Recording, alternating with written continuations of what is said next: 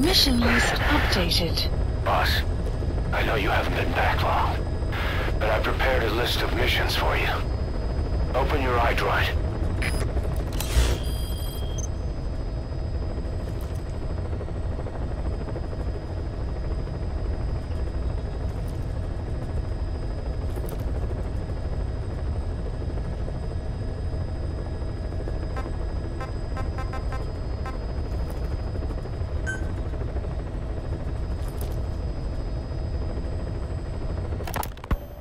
You were hospitalized in Dekelia, a British sovereign base area on Cyprus. It's part of British overseas territory that falls outside of Cypriot jurisdiction. You got moved from Cuba's Little America right into Cyprus's Little Britain. Why Dekelia? The UK and the US remain close allies. The last place Cipher would think to look for you is inside their own system. That's what kept you safe in British military hospital for 9 years. The safest place from a whale is inside its own belly. You were a regular Geppetto. Well, it wasn't Pinocchio who led me out to safety. So who was that guy? Cipher went so far as to attack British territory, burning their own ally.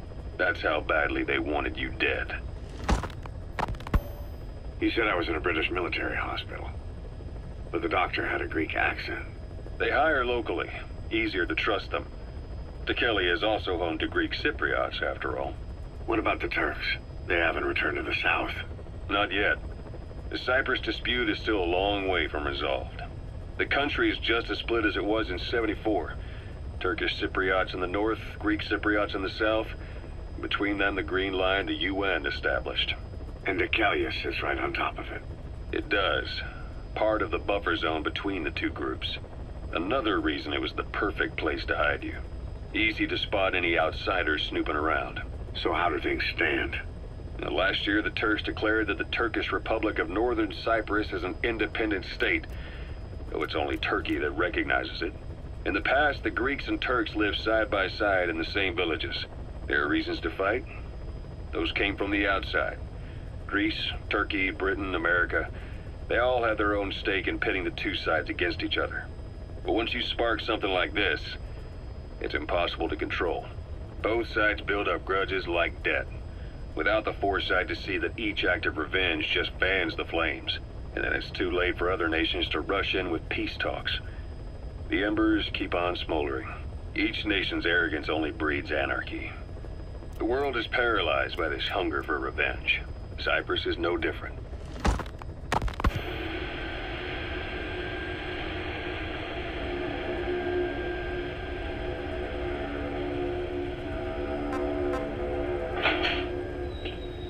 You're up.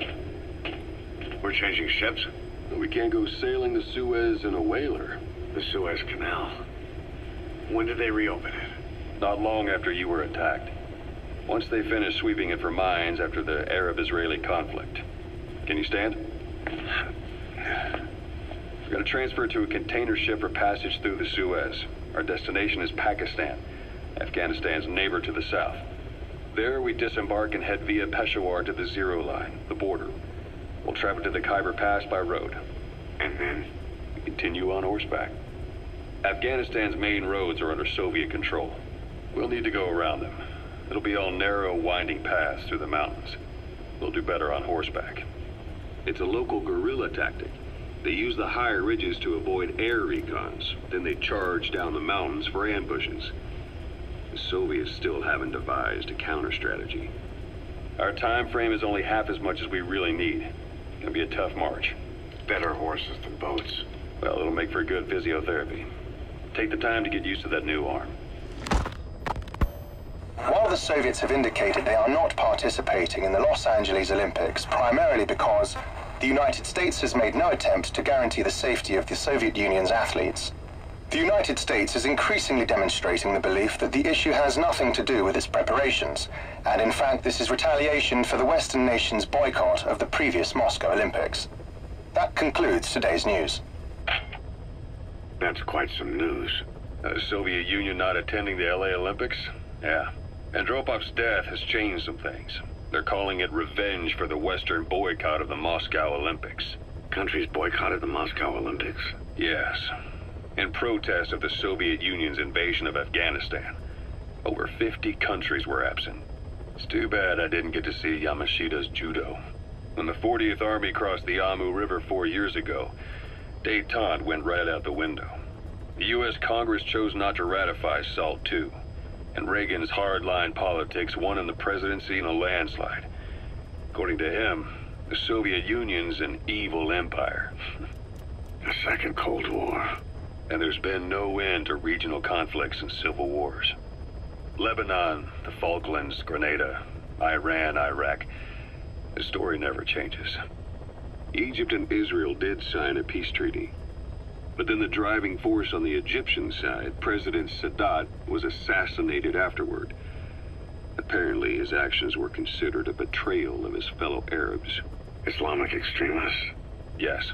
Fundamentalist extremists have been responsible for some bold acts of terrorism in recent years. We've had extremist students in Iran take U.S. embassy workers hostage, and suicide bombings in Lebanon. Over 300 foreign soldiers stationed there have been killed. But countries have yet to develop an effective means of dealing with terrorism. Afraid of losing their own men, they've pulled their forces out, handing private forces a golden opportunity. Private forces? Small armies with no national affiliation, working for the highest bidder. That's right, they got the idea from you. After Mother Base went down, they began spreading to meet the soaring demand. Miller's organization is just one of many PFs now. The entire world is after you. But at the same time, it needs you too. Miller told me about what happened in the Caribbean 9 years ago. You do remember Miller. You'd formed a private army with him. An army with no allegiance to a nation. I remember, but... I see. You're not sure what's fact and what's a fantasy caused by the coma. It's still all a mess, huh? All I can do is tell you the facts as they were told to me. I've gone easy on you up until now, but this is where the hard stuff begins. 1974, the year before you entered your coma. You were in Colombia, operating with a small unit of men, basically mercenaries. Miller was among them.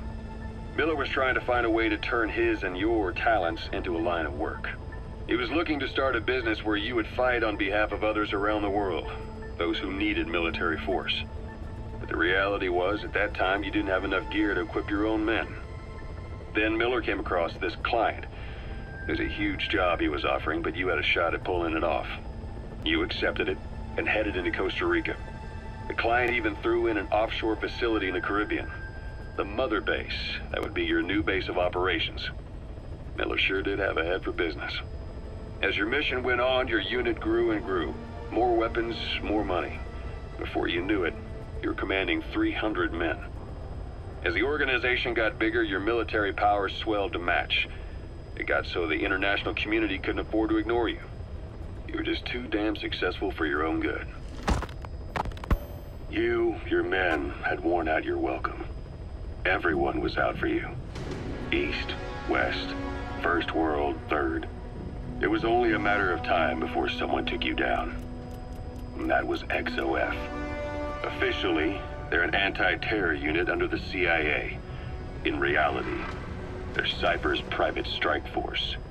They lured you to Cuba using Chico, the Nicaraguan revolutionary kid, and Paz, a mole who worked for Cipher as bait. While you were gone, XOF, posing as a nuclear inspection team, stormed Mother Base. At the same time, C4 they placed on the strut legs went off. The whole thing went down in minutes. XOF. Kisses and hugs followed by a big FU. All because of Miller's blind spot. A back door into Mother Base no one suspected. You remember a certain scientist. Huey was responsible for bringing the inspection team on board, giving the enemy a perfect opportunity to hit you at home. You were returning from Cuba when it happened. Mother Base came damn close to taking you with it into the Caribbean. Those of your men out on assignment returned right away. They refused to believe the wreckage in the water they found was Mother Base. But they checked the coordinates again and again, until reality finally settled in. You were supposed to die that day. That was XOF's primary objective. As far as most folks know, you did. The first doctor to see you wasn't even sure what he was looking at. Before they'd even finished operating, your men moved you to that hospital in Cyprus. It was a woman named Eva who arranged that. Rings a bell, huh? Most men in your condition would have been written off right from the start. But you survived. You went straight down to hell, and they pulled you out. Your eye wide open. Full of venom. The days of naked Snake are long gone. Welcome back, Venom Snake. This world still needs you. Here, Snake, try this on. A prosthetic arm. Yeah, Miller was calling it the arm that wasn't there.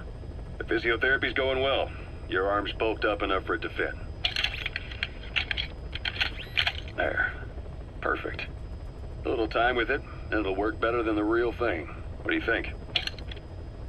Huh. I can still feel my real arm. Well, you better get used to this one quick. You have any pain? Every now and then. Where? My fingertips. My left fingertips. Sounds like phantom pain. Your brain still remembers your old hand. Yeah. What about your vision? Can you see okay? Yeah, at the moment. Now, the shrapnel in your skull is pressing on your optic nerve. I'm told any hard impact could have an effect on your visual cortex. Yeah. The doctor mentioned that. Your brain might process visual information incorrectly. In other words, you could have hallucinations. You might see things that aren't there, or not see things as they really are. You experienced any of that? I think so. When? Right after I wake up. Colors look faded. Colors, huh? Well, that's not a major concern in and of itself, but it could mean the difference between life and death in the field. You'll need to watch out for that. I will. All right. You should continue your physio. We'll be arriving soon. It's the last chance you'll get.